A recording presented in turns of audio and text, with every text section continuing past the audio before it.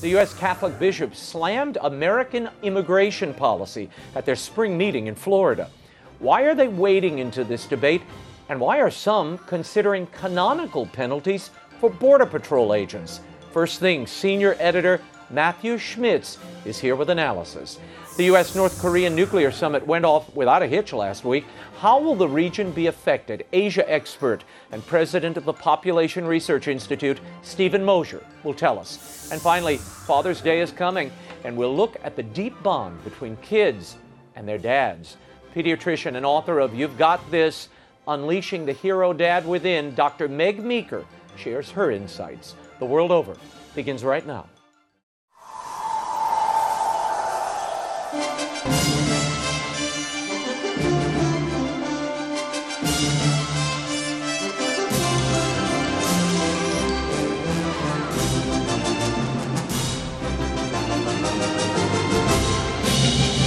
Now, from Washington, D.C., Raymond Arroyo.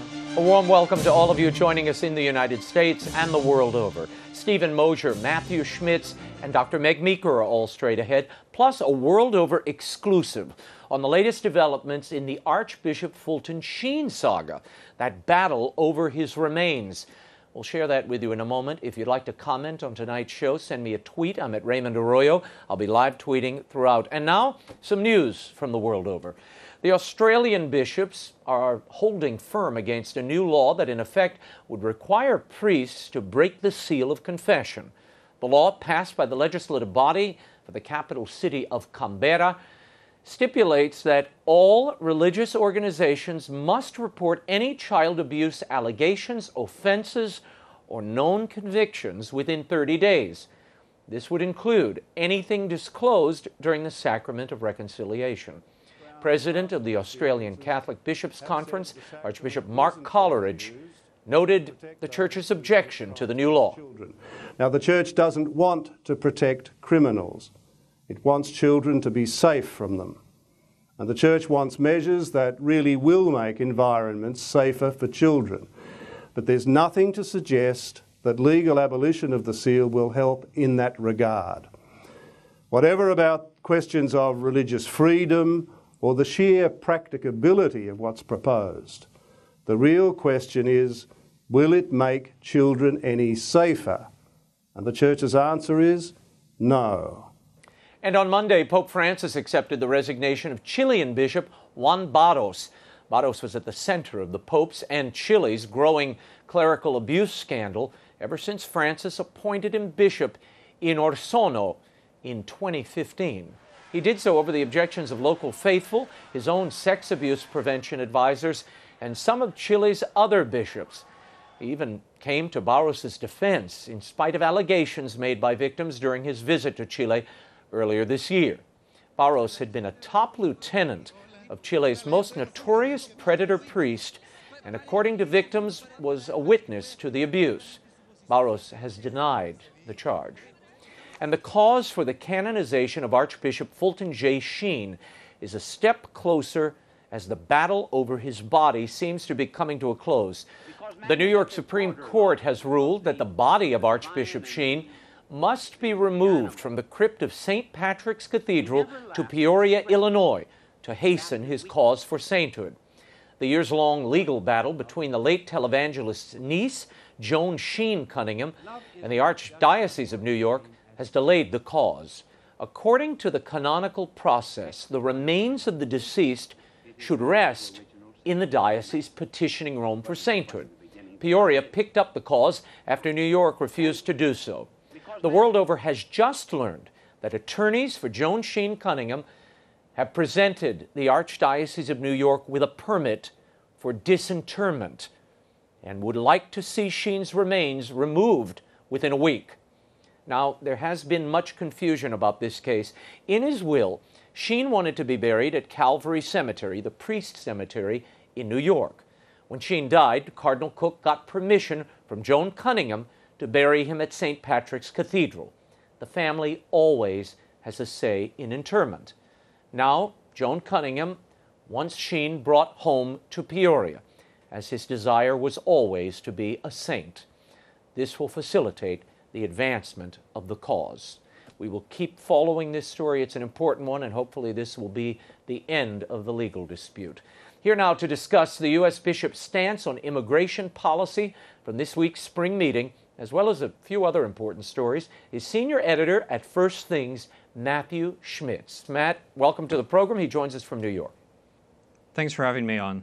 Controversy erupted this week, Matt, over the detention of illegal alien children in the U.S., at the U.S.-Mexican border. And the U.S. bishops at their spring meeting in Florida began their proceedings with a condemnation of U.S. policy, particularly as regards asylum policy. USCCB President Cardinal Daniel DiNardo issued a statement read by his General Secretary. Here's a taste. We urge courts and policymakers to respect and enhance, not erode, the potential of our asylum system to preserve and protect the right to life. Additionally, I join Bishop Joe Vasquez, chairman of the USCCB's Committee on Migration, in condemning the continued use of family separation at the U.S.-Mexico border as an implementation of the administration's zero-tolerance policy. Give me your reaction to that. And again, I think the bishops may be conflating two things here. One, asylum policy, which is narrowing, and we'll talk about that in a minute. And the other is longstanding American law connected to the Flores decision, which demands that children be separated from their parents and they be housed in a facility in the United States and then released into the country. Your take, Matt. Right. So the first thing we should say is no one wants to separate children from their parents. Right. And if asylum seekers present themselves at one of the ports of entry in the country, rates of separation are much lower. So we're talking about people who have crossed the border illegally. They're being charged with a crime, and the children are being taken from them. The government is trying to connect them with their families. But ultimately, the solution to this is going to be reducing that flow of illegal traffic across the border. That's what's going to prevent the separation of children from their parents. Yeah. They seem to be elevating this issue, the issue of immigration, and making it part of the life issues. It's a return to the old, Joe Bernardin seamless garment vision for the church. Is this legitimate in your mind? No, it's not. In my view, abortion is a unique evil. It is per se wrong to kill the life of an innocent unborn child. Immigration is different. Every nation has to have borders. It has to attend to national security. These are principles that our bishops have repeatedly affirmed. I think the bishops are very sensitive to the fact that they're leading a church that's increasingly Hispanic. Catholics under 30 are majority Hispanic. Right. However, Zogby did a poll in 2016 showing that 58% of Hispanics in America favored Trump's immigration policies. Many of them said that they did not like Trump personally, but they favored his policies. Furthermore, 78% of Hispanics in America oppose increased immigration. So there's a lot of nuance to these issues. Mm-hmm. Yeah, well, I mean, one of the things we're not hearing is there's been a 625% increase in the number of family units and unaccompanied minors at the border since last April. So they're trying to respond to that. But it should be said, there's a Flores decision. You can look it up. I think it goes back to 1997. And that requires when an unaccompanied minor comes here, or even a family unit, that the child be taken and put in, they can't be kept for more than 20 days, but they have to be kept in a facility and then released into the United States. Now, that loophole is being exploited now. There's a lot of people gaming the system, and they're saying, well, I'm not going to get in line. I'm not going to apply for citizenship. I'm going to go this route and just throw my kid over the border. There's something to be said, and the bishops, it's a shame they're not saying it, about the evil of a system that incentivizes family disunity and family rupture. I mean, it's pitiful what they're going through in these countries in South and Central America. I understand that, but to incentivize them to come here and throw their children over the border seems, a wrong that should be righted as well. And I think there's certainly a lot of emphasis here in D.C. on fixing that law. Go ahead. Right. I think everyone wants to have a humane approach and avoid these situations where children are being separated from their parents. The question is how to reduce that. Now, the majority of asylum seekers we have coming over the U.S.-Mexico border are not from Mexico. Right. They're from Central American countries like Guatemala, Honduras. Now, Colombia. Under international law, the first place they should seek asylum is their country of direct entry, the first country that they enter into. So we need to be in discussion with the authorities in Mexico to see if some of these people can receive asylum there. And above all, we need to reduce incentives that are causing people to make moves that are dangerous, dangerously moving across borders, putting their lives in the hands of traffickers. Yeah, and the traffickers are gaming the system, trying to pass people off as asylum seekers or as asylum, respectable and serious asylum seekers. And the Justice Department at the same time is trying to clamp down on some of those loopholes. So the other day, Attorney General Sessions said, we're not going to grant asylum for people who are fleeing gang violence or domestic abuse. That's something that needs to be handled in the home country. The bishops are lashing them over that. I want to go on. I want your reaction to this. A little later in the spring meeting, Cardinal Joseph Tobin of Newark had the suggestion, and it sparked a lot of discussion, about sending a delegation of bishops to the border. Listen. I'm just going to make one suggestion now. And that is that this assembly delegate or mission a group of bishops to go to the border and inspect, to the best of our ability, the detention facilities where the children are being kept, as a sign of our pastoral concern and our protest.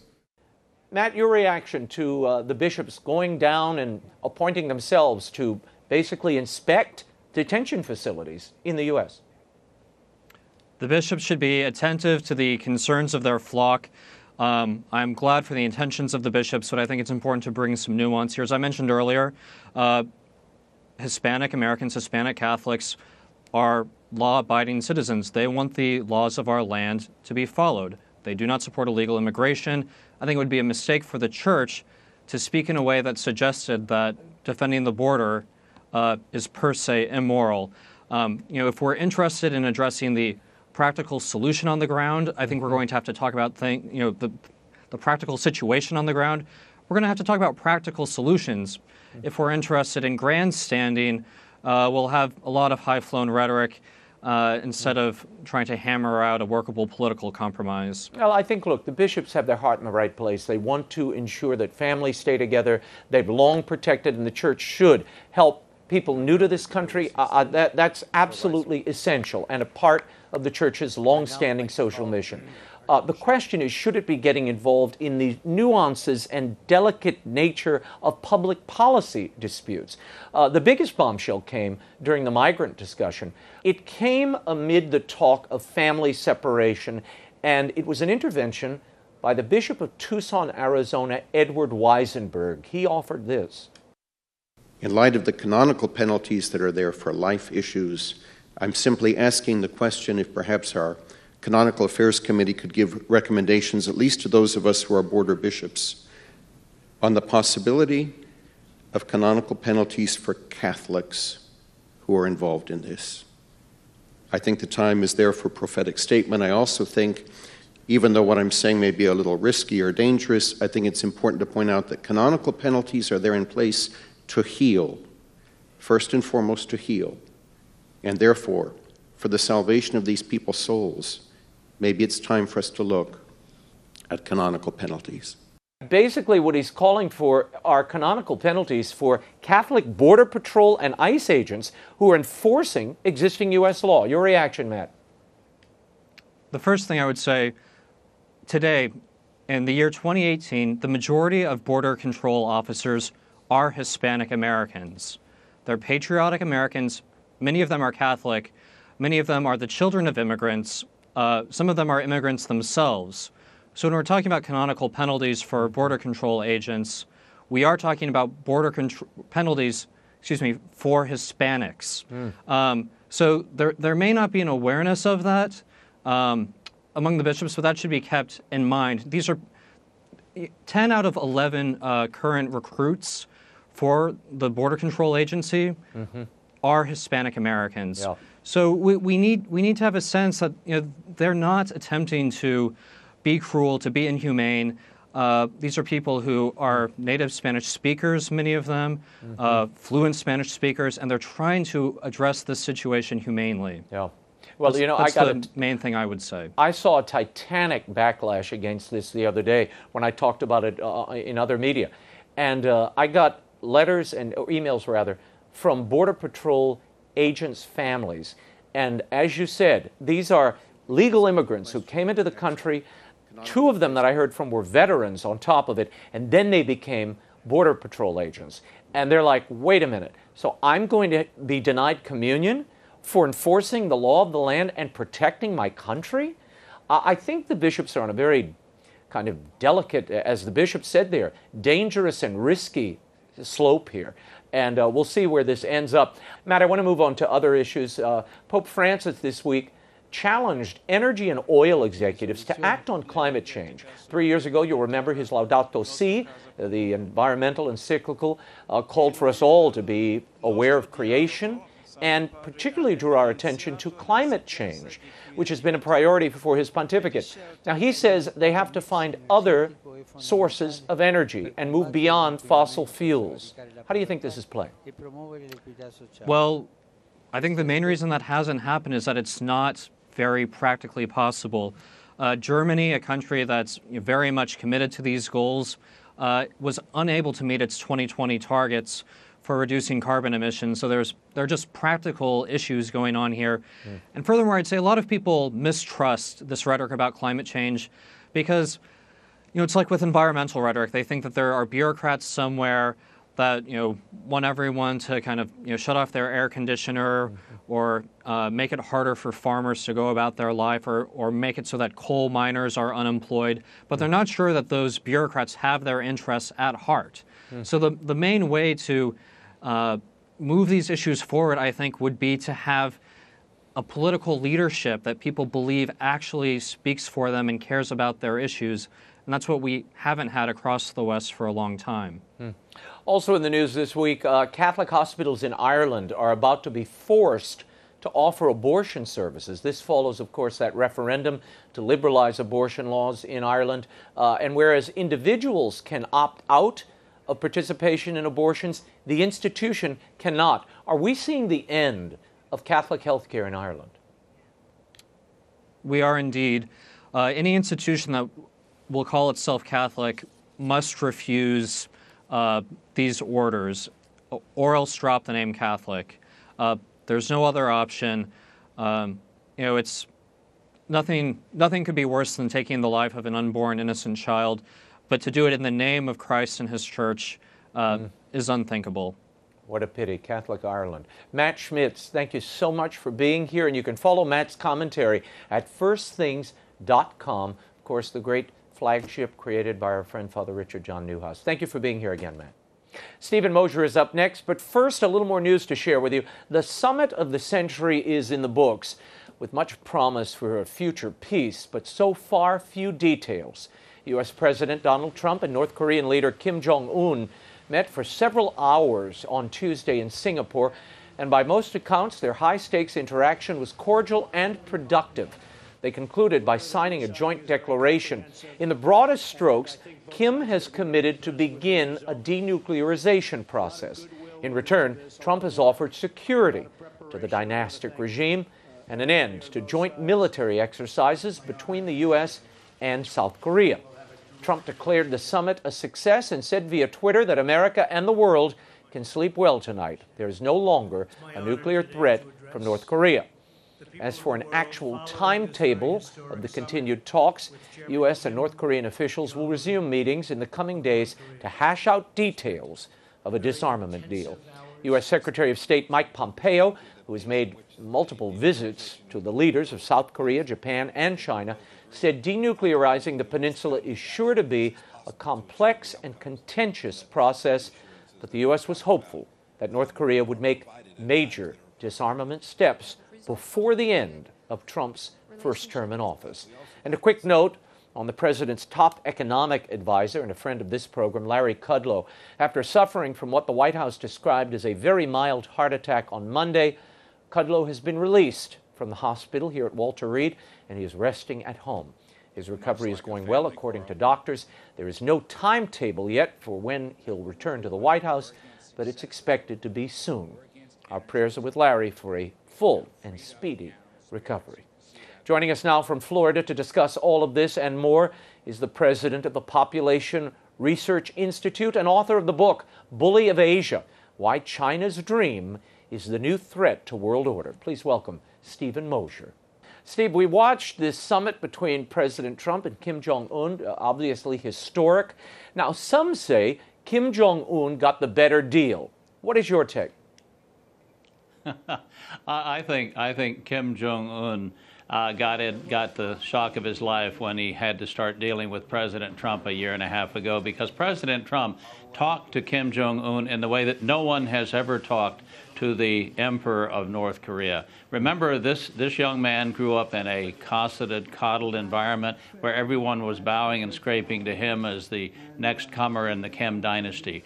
And here you have President Trump talking to him, calling him Little Rocket Man, threatening fire and fury.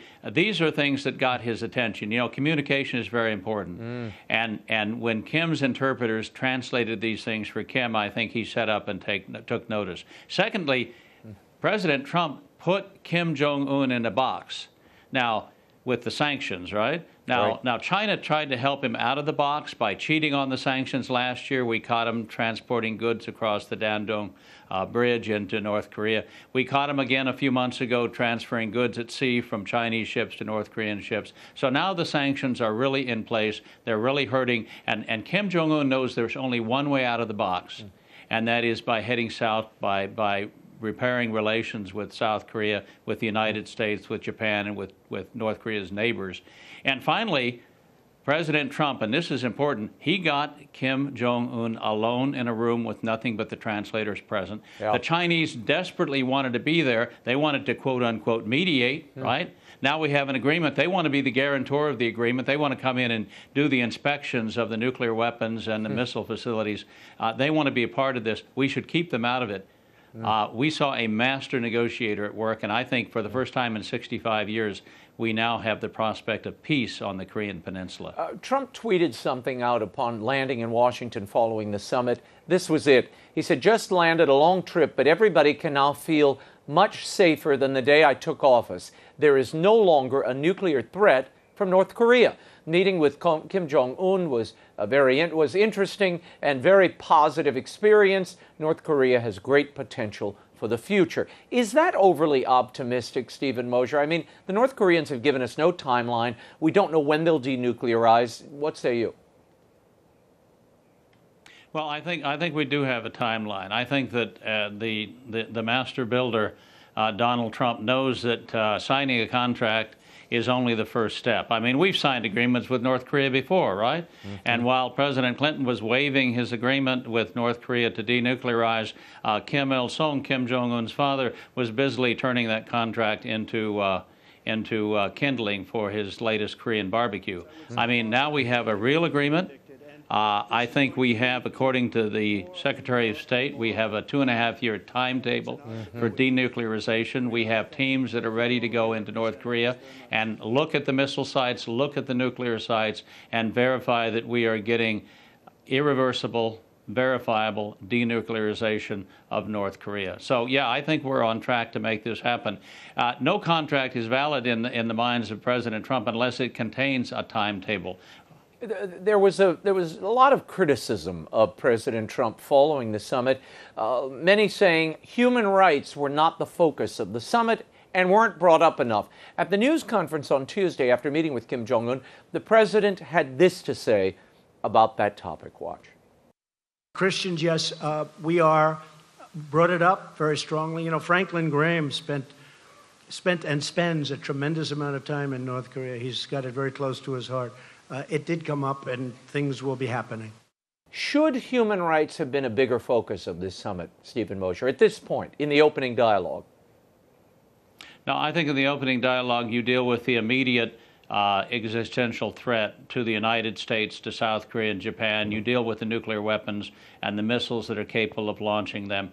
But what we want is a more open society in North Korea. And what we saw President Trump do was get Kim Jong-un alone in a room and show him a vision, give him a vision of what North Korea could be. North Korea could look like Singapore, look like Hong Kong, look like Taiwan, look like countries that are developed, that are prosperous, and where you don't have 15% of your population in brutal labor camps, where you don't put up a wall around your country and pretend you're a hermit kingdom separate from the rest of the world. So I think if the opening begins, it has a natural impetus of its own. It will pick up momentum over time, and the kinds of persecution of Christians that we see will gradually end. It won't happen overnight. Yeah. But the release of the 3 Korean-American missionaries is a good step. Stephen, give us a sense, and we have some numbers from Open Doors, which is a religious freedom watchdog group.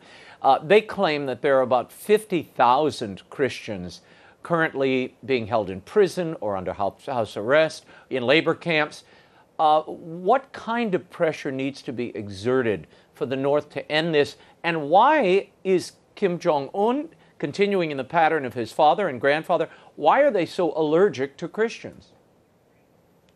Well, I think they're allergic to Christians because the religion of North Korea is a worship of the Kim dynasty, which means going back to the grandfather Kim Il-sung and Kim Jong-il and now Kim Jong-un. The North Koreans are supposed to be worshipful of the emperor. They're supposed to be members of the Workers' Party, or at least respectful of the communist dictatorship that rules China. And in that ideology, there is no room for competing ideologies. In that ideology, there is no room for worship of God or anything outside of North Korea itself. I want to get back to the focus of the summit, which really was denuclearization and bringing peace to the region. There have been a lot of reports in the North Korean media that focusing on the concessions the president gave. Do you have any confidence that Kim won't just drag his feet and prolong the conversation while he continues to build up his nuclear reserves? Well, that's always a possibility, Raymond, but what we have here is a fundamentally different approach than we've seen in the past. In the past, we saw bad behavior on the part of North Korea, and we tried to reward them into stopping the bad behavior. Now, every parent alive knows that you don't reward bad behavior, because if you do, you get more of it. Bad behavior. So what you do is you punish bad behavior, as we're punishing North Korea with sanctions, right? And that punishment, those sanctions will continue in place until and unless we see denuclearization. And for the first time, the sanctions are really hitting the North Korean elite. You see, I don't think Kim Jong-un cares a whit about the masses of the people. They're not real to him. But what is real to him are the effects on his immediate family, on his supporters, the few thousand elite families in Pyongyang who have their own cars, who have the latest computer network access and so forth. Those people are being hurt by the sanctions. They can't buy gas for their cars. The electricity goes out when they're in the middle of watching the latest Hollywood movie. So they don't like these sanctions, and they want them removed. And if they don't get them removed, I think there'll be a lot of pressure on Kim Jong-un, and he may eventually be removed himself. So I think finally we're in a position where we can look for the Koreans. Both South Korea and the Pentagon were sort of shocked by the announcement that we would cease military drills with South Korea. Now, do you expect, we've heard from Pompeo that this is contingent upon the North bargaining in good faith, and if that good faith bargaining stops, those joint exercises will resume. A good concession? Yeah, I have a little concern about that myself. I have 4 sons in the military, including one who is in Iraq right now. And constant military training exercises are necessary to keep your fighting force in fighting trim, especially when you're dealing with 2 different armies, right? The South Korean army and the American army. They need to carry out joint exercises. But a temporary cessation in the exercises while we negotiate a firm timetable, it seems to me to be a reasonable thing to do. And of course, we're getting finally our soldiers missing in action in the Korean War, who've been Their families have been hoping that they could be returned from North Korea for proper burial in the United States for 65 years. That's finally going to happen. Thank God. Let's talk for a moment about China's role. You mentioned it earlier. They wanted to be part of this summit. The United States said, no, you can't be. We'll take care of this. What does China want out of this deal, this peace deal? They are, as you've written about, the regime in North Korea's primary backer. They are their primary source of income and their largest trading partner. Well, let's look first at the past, right, where we had 6-party talks. We had China at the table, we had Russia at the table, South Korea. Everybody was at the table and nothing got done, right? The larger the committee, usually the less amount of work gets done. So now we have a one-on-one and we're seeing real progress. China has been cut out of the loop. Now, it's important that China stay out of the loop, in my opinion. We need to wean North Korea away from dependency on China. That's exactly the opposite of what China wants to happen here. China wants to keep its North Korean ally poor and dependent upon China. Remember, this is China's only ally in the world. This is the only country, North Korea, that China has a mutual security treaty with. And China regards North Korea as a vassal state, as a protectorate. Chairman Mao once said, North Korea are the lips and China is the teeth. And if the lips are gone, the teeth will get cold. So if we manage to move North Korea out of China's orbit, even a little bit, then China is exposed to what? It's exposed to the world of North Korean prosperity, the world of North Korean development, the world of an end of North Korea's dependency upon China. That's a big loss for China. I want to play this for you. This is Mike Pompeo, the U.S. Secretary of State, at a press conference on Thursday. This is after he met with Japan, South Korea, and China regarding those sanctions on North Korea. Watch. We also talked at some length about the sanctions. China has reaffirmed its commitment to honoring the UN Security Council resolutions. Those have mechanisms for relief contained in them, and we agreed that at the appropriate time that those would be considered. But we have made very clear that the sanctions and the economic relief that North Korea will receive will only happen after the full denuclearization, the complete denuclearization of North Korea. Can we trust the Chinese to continue imposing those sanctions, Stephen Mosher? Well, I think the Chinese know that we're watching. I mean, we've caught them twice cheating on the sanctions. We've caused them to lose face. Xi Jinping, I think, is finally playing ball when it comes to the sanctions. He tried it on land, he tried it at sea. I mean, what is he going to do? The equivalent of the Berlin airlift of 1948, you know, flying goods into Pyongyang. We'll catch him doing that, too, if he tries it. So I think the sanctions regime is in place, and I cheer at the fact that it's going to stay in place. That punishment is going to continue to be inflicted on the Kim regime until he gets rid of his nuclear weapons. That's the way it should have been done 30 years ago. That's the way it's finally being done now. And you have to give the great disruptor, this businessman who came into office with the idea of actually getting things done, credit for this. Now, whether he gets the Nobel Peace Prize or not doesn't matter. He will have brought peace to an important part of the world. What do you foresee here in the coming days? The president himself has said this is the beginning of a process. How do you see the process playing out? And where do you think it will end? Is this going to be East and West Berlin coming together? Is this going to mean the ending of the DMZ and the state of war that continues? Well, it has to start with the end of the state of war. I mean, we have to be moving very, very rapidly, I think, to a peace treaty between the United States and North Korea, which are still technically at war, despite the armistice that was signed in 1953. We have to get the million-man army, North Korean army, away from its forward deployed positions on the demilitarized zone. We have to move back troops on the south side of the demilitarized zone as well to stop any sort of accidental confrontation. And then we have to be identifying all the troublesome sites in North Korea, the biological weapons sites, the chemical weapons sites, and the nuclear weapons sites, and send American inspection teams, not Chinese teams, not the International Atomic Agency. They've been unreliable in Iran. We have to send American inspection teams in to make sure that things are truly dismantled, that weapons are truly taken out of the country, properly disposed of, and then we can move forward with eliminating the sanctions. What happens at the end of the day? And I think that that day is a long way off. I think eventually, as East Germany collapsed and joined West Germany, I think we will eventually see North Korea, the regime there, collapse and join South Korea. But that's not going to happen overnight. That's going to be a long process. Very good. Stephen Mosher, thank you for being here. Stephen's book, Bully of Asia, Why China's Dream is the New Threat to World Order, is available at bookstores and online. Thank you, Stephen, for being here. My next guest has spent over 30 years practicing pediatric and adolescent medicine and counseling teens and their parents. For Father's Day, she's here to discuss the crucial relationship between fathers and their kids.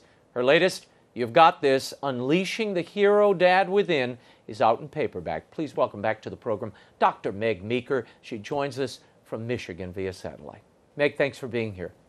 Thanks so much, Raymond. Now tell me, there is this negative stereotype of dads that persist in the culture at large, and I think get in the heads of a lot of dads.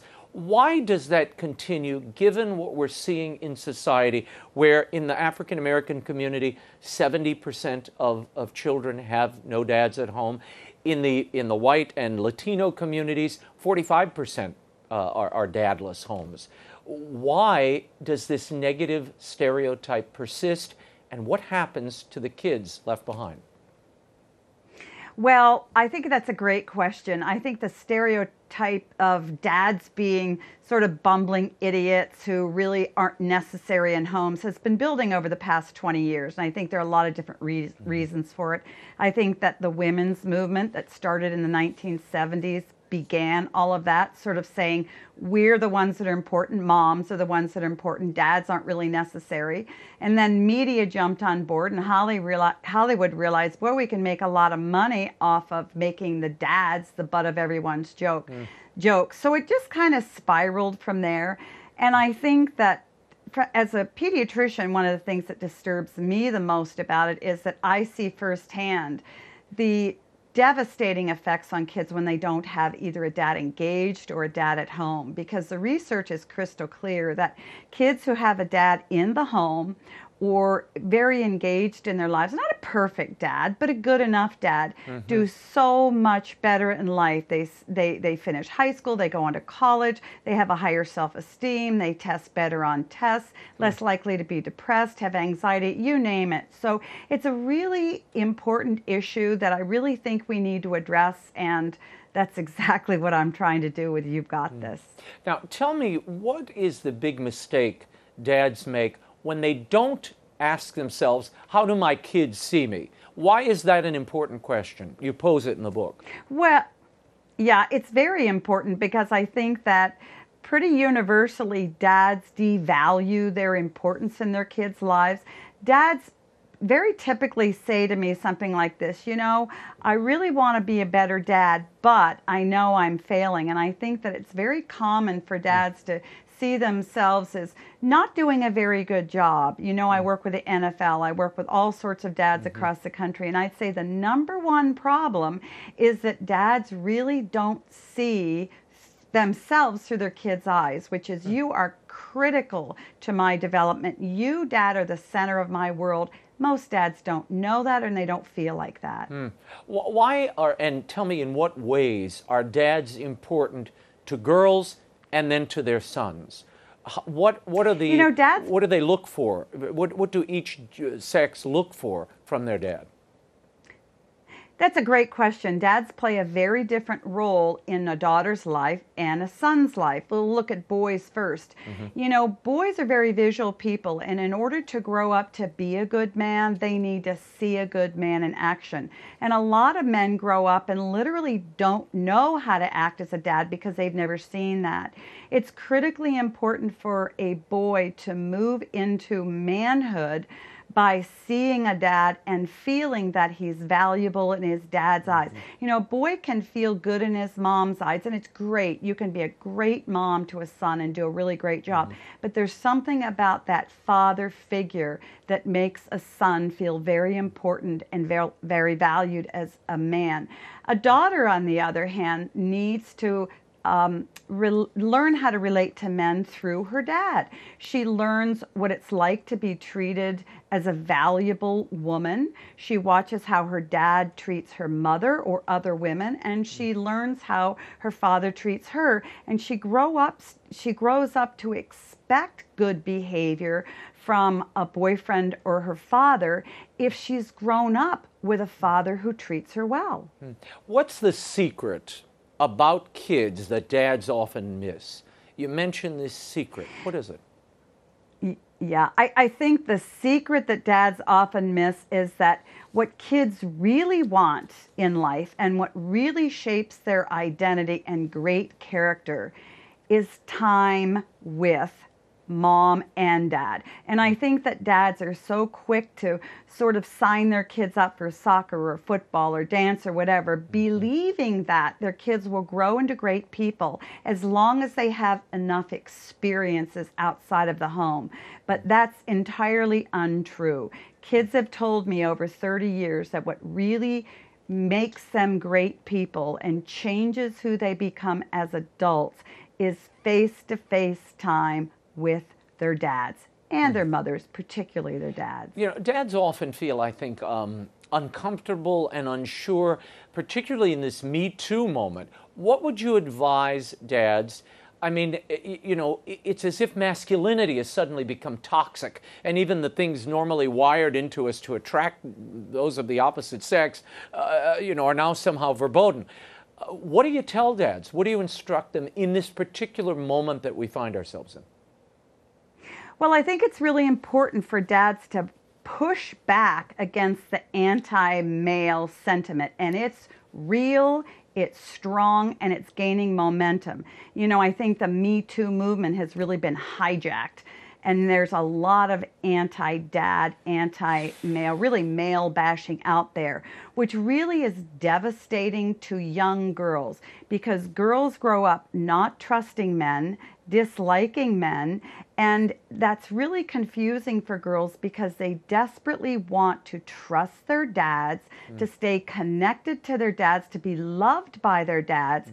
But if they grow up feeling, and men can't buy into this, that men aren't to be trusted, that's devastating to kids. So dads need to push back, and they need to feel comfortable with their masculine identity and engage it. Don't be ashamed of it. Be proud of it. Be present.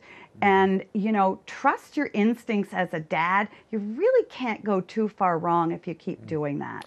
I want to shift gears a little bit. We've been seeing a lot of, in the news certainly, of high-profile suicides. Kate Spade, Anthony Bourdain.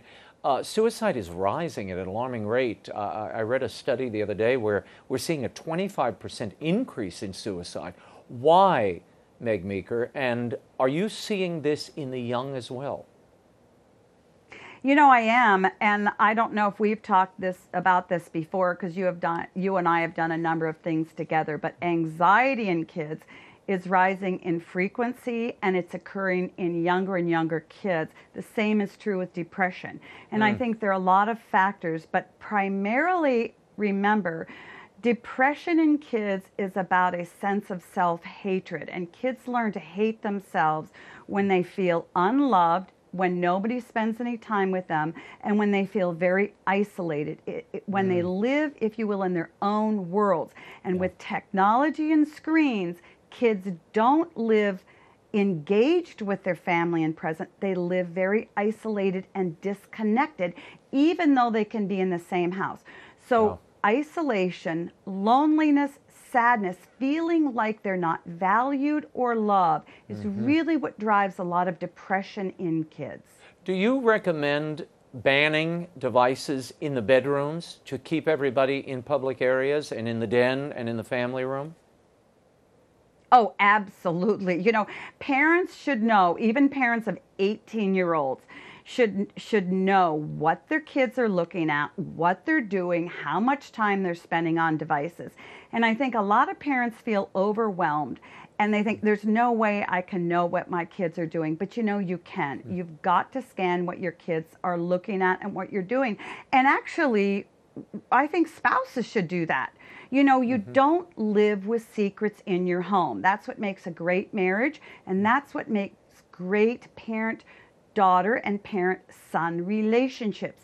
Is everything's in the open, there's accountability, and you really can help protect your kids, and even teenagers need to be protected from themselves and what comes across devices. What would be your final bit of advice, not for dads, but for those around dad, for moms and the kids, to make that man a better dad?